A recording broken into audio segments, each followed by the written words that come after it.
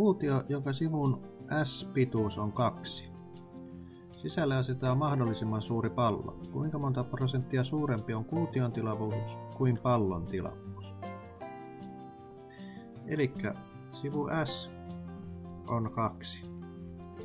Nyt mahdollisimman suuri pallo, niin silloin täällä tämä säde, tai oikeastaan ympyrän halkaisija, menee seinästä seinään.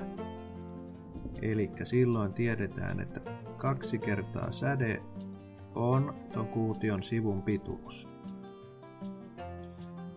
Tästä saadaan, että säde on 1. Kuution tilavuus on sivu kertaa sivu kertaa sivu, eli 2 potenssiin 3, josta tulee 8.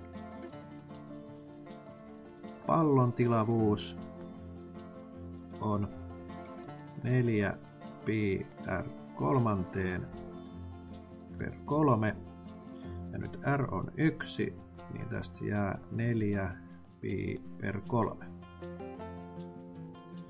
Sitten verrataan tilavuuksia. Eli kuution tilavuus suhteessa pallon tilavuuteen. Saadaan 8 per 4 pi kolmasosaa, joka on noin 1,91, joka on 191%.